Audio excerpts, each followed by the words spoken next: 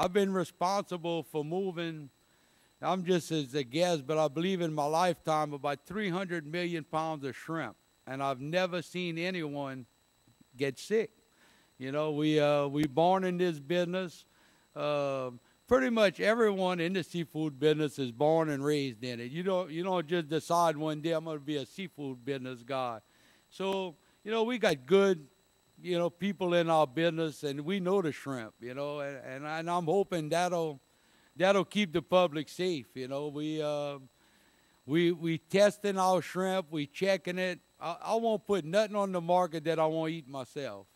I stayed about 2 weeks without eating shrimp, and I felt like I was going to die, and I decided I was going to start eating it again because it was so good. But that's one of our major concerns is who's going to be responsible. You know, I have a feeling if I get sued, I'm going to be the one paying the bill. But another concern we got, our commercial shrimpers and fishermen are hesitant to fuel up their boats, buy ice and all, and salt, because they believe that open waters will be closed once more, or they will find all contaminated seafood, which they know I will not buy, and they're going to have to dispose of it. It is difficult for an out-of-work fisherman to pay for these expenses without the confidence in the government who dictates the opening and closures, without the confidence in BP's press release, which states that virtually all the recoverable oil has been recovered. You know, if you go out shrimping right now and you want to catch all, they could go catch all.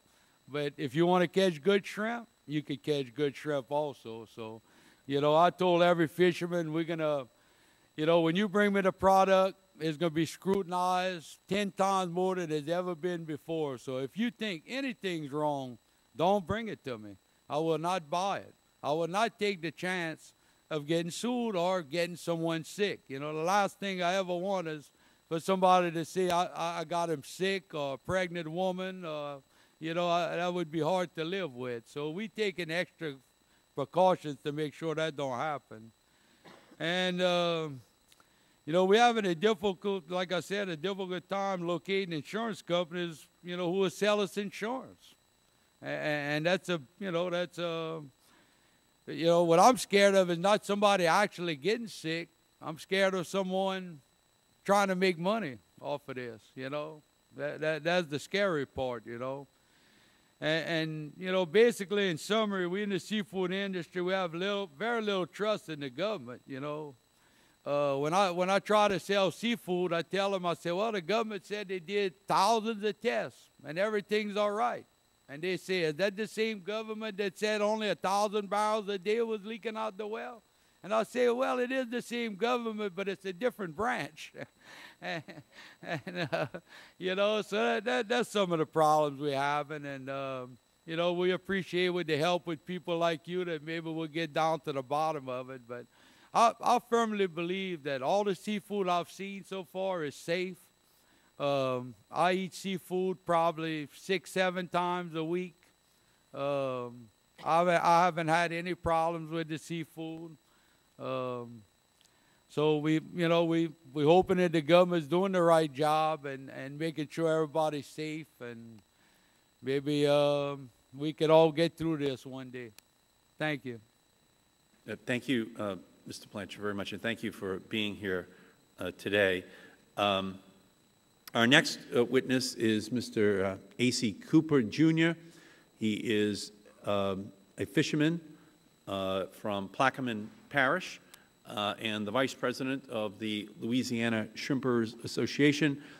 He is the owner of the commercial shrimp boat, the Lacey K. And we thank you for coming, Mr. Cooper. Whenever you're ready, please begin. Yeah, I'd just like to talk a little bit about the damages done to our community. This oil spill we have all on the bottom of our waterways. We have reports of numerous fish kills. We know the oil's there. NOAA keeps saying that the oil's not there.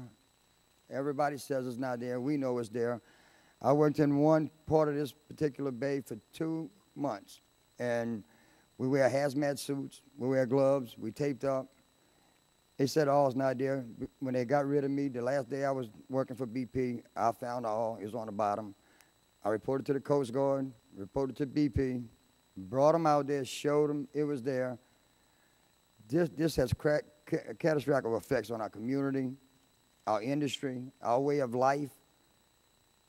We do not need to let this lay, because BP is going to step out of here, and they're trying to get out of here now. We need to make sure we stay on top of things, because if we let them leave now, we're going to be in deep trouble.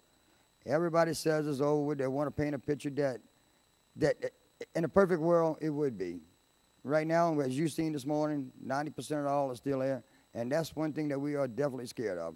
The places that we do have that's clean, we know it's clean, like Dean was just stating.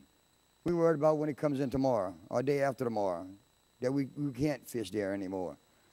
The main thing is that we monitor it, monitor the fish areas that are clean. Let us work in the fish areas that's clean. Where it's not clean, we need to stay away from it. Our fishermen are not going to come in and sell anything that's bad. We want to make sure that what we put on the market is good.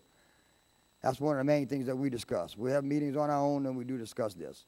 Now, we need to make sure that BP stays in place for as long as it needs to be, because we see right now that they are trying to move out, and they are trying to go. We don't need to let them leave now. Finish the job they started. They did it. They need to clean it up. Like Dean said, if we get somebody sick, it's going to come back on us. The processors are having a dock sign waiver saying that we caught them in open areas in the marsh. They're making us sign waivers that we caught them in open marsh. Now, who are we going to make and hold responsible for that? Is BP going to step up and be responsible for what we have to do? I signed it for Dean. He signed it for the processors. Who signs for us? So we're going to wind up with the burden of having to hit the blunt of this. We can't even make any money. It opened on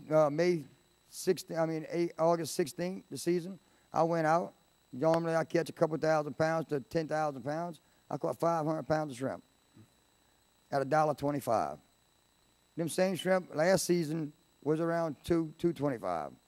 They done went down $1. Now, if I can't get the price for my shrimp and I can't catch them, how am I going to survive?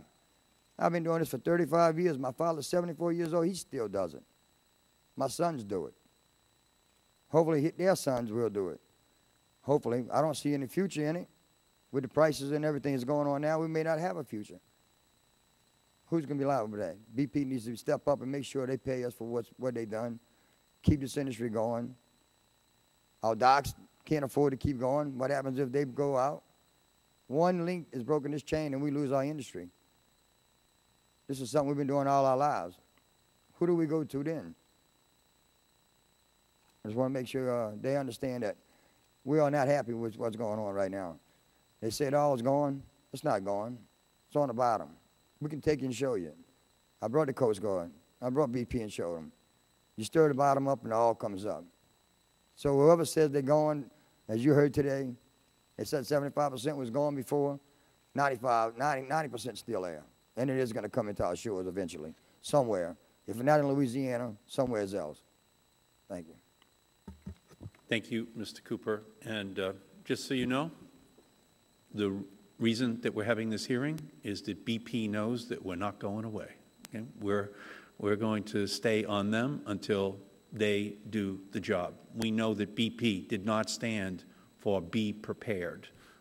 Right from the very first day when they said there was 1,000 barrels per day, all the way until today, they never had a plan put in place to deal with something like this. We just can't allow them to believe that the coast is cleared, that they can retreat without having to pay for everything that they are responsible. Let me say one more thing. In the area, you heard him talking earlier about 5-mile bumpers. Well, I found all out the season was open in that area. The 16th. It was open where I found all that. And then they talking about a trade-off for the dispersions. And the only trade-off that we feel they gave off to is our industry. Because when you sink it like that, we can't see it coming in. Our shrimp fishing, they all bottom feeders. That's where it went, to the bottom. So it's deeply concerned with us what's out there coming in on our bottoms. Okay, thank you.